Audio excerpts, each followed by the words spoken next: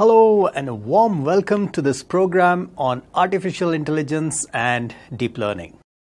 In this video, I'm going to give you a quick introduction about artificial intelligence. I'm sure you must have heard about this buzzword, but what exactly is artificial intelligence? We'll spend a few minutes to just give you a high-level overview about it. Now, artificial intelligence by definition, as per Wikipedia, is the intelligence demonstrated by machines as compared to natural intelligence, which is demonstrated by human beings. So that's a Wikipedia definition. Now, artificial intelligence, the word was coined by John McCarthy in a conference in Dartmouth in 1956. So artificial intelligence is not all that new as you may be thinking, though now it has become like a buzzword. Right? So it's been there for quite some time. However, while it was coined in 1956, they were not able to make a lot of progress. They did some research for about 2 to 3 years, but they couldn't make a lot of progress because they did not have the computational power that was required.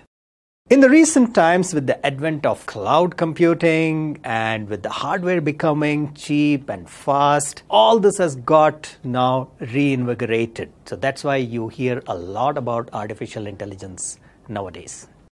You probably are aware of speech recognition systems like Siri or Google, where you talk to the system. That is nothing but AI.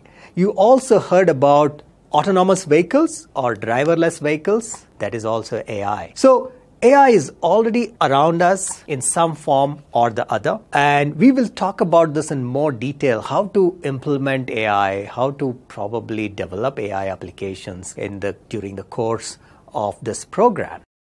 Now, AI has been today classified into 3 categories. The artificial narrow intelligence, which is where we are today. Most of the AI systems today fall into this category. Then we have artificial general intelligence, and the ultimate is artificial superintelligence or singularity as it is sometimes referred to. Now, artificial narrow intelligence is a system which can perform one specific activity, but it can perform much better than human beings. These are like the game AlphaGo. That's an AI to play the game of Go. You must have heard about. That is an artificial narrow intelligence. So today, most of the systems are in this category. The next category is the artificial general intelligence, where a system can perform more than one activities, and in some of them, they may be better than human beings.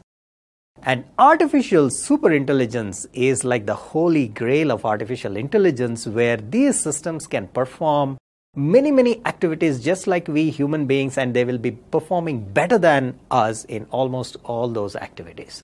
Now, artificial superintelligence has a long way to go. This cannot happen in the next 10, 20, 30 years. So it's a long way to go.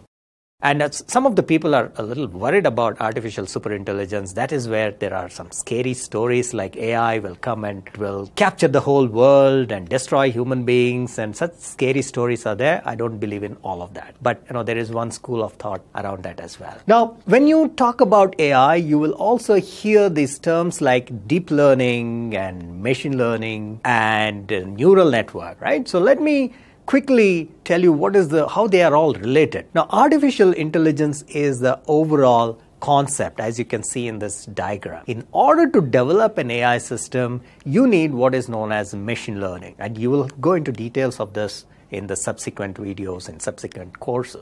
But it suffices to say for now that machine learning is where you teach a system without really explicitly writing a program. And a subset of machine learning is deep learning. When you're dealing with structured data, we call that machine learning.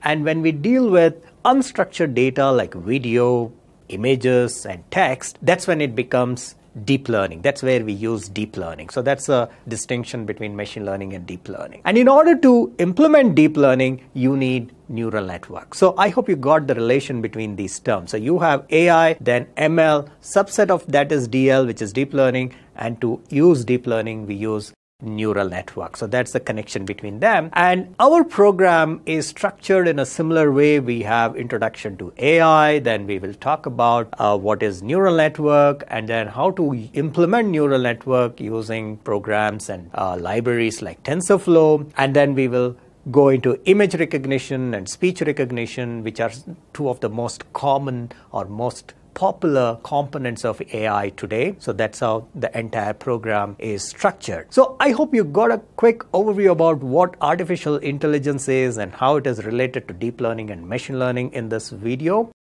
We will go into details of each of this as we move forward. Thank you very much. Hey, thanks for watching. Do like the video and share it, and also don't forget to subscribe to our channel for more such videos. And check out the exclusive coupon codes for our YouTube learners in the description below, and visit manipalprolearn.com to redeem them.